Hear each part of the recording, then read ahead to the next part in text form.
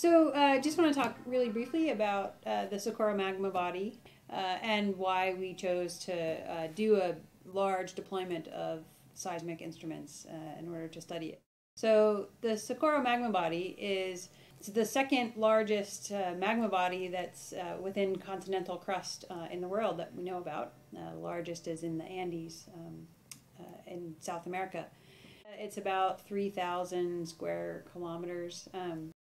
This magma body it's 19 kilometers deep. It's fairly thin, at least as best as we know at this point, sort of 100 meters, 150 meters or so thick.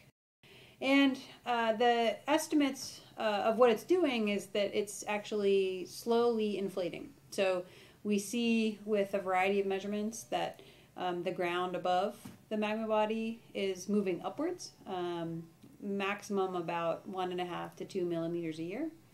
And that slow inflation causes stresses within the crust above it.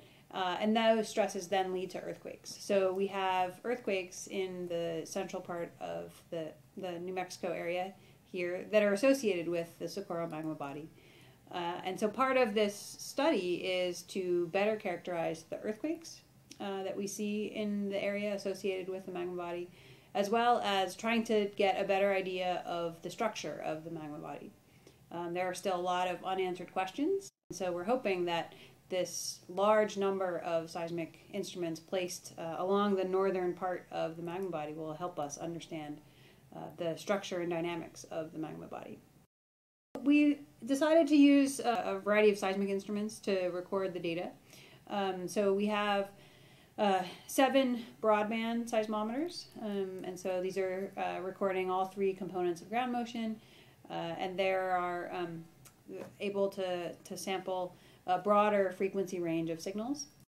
Several of my students and I here at New Mexico Tech put out the 7 broadband seismometers along with assistance from folks here at the Instrument Center. And so we put those instruments out, and that involves digging a small hole in the ground to be able to place the sensor and bury that underground. And then a box that sits at the surface that contains the power system and the recording system. So we have the digitizer in the box that takes all of the signals of the ground motion that the sensor is recording. And then we can we'll collect that data throughout the time of the experiment and be able to start looking at that. So we have 6 of those within the Sevilleta National Wildlife Refuge and 1 of those broadband sensors here at the PASSCAL Instrument Center, recording data for the month.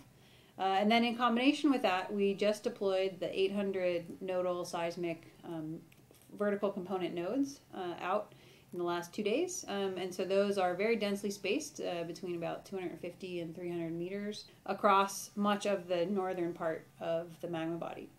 So we're using the combination of signals, the high density vertical component instruments as well as the broadband signals, to get a better sense of the structure and the earthquakes.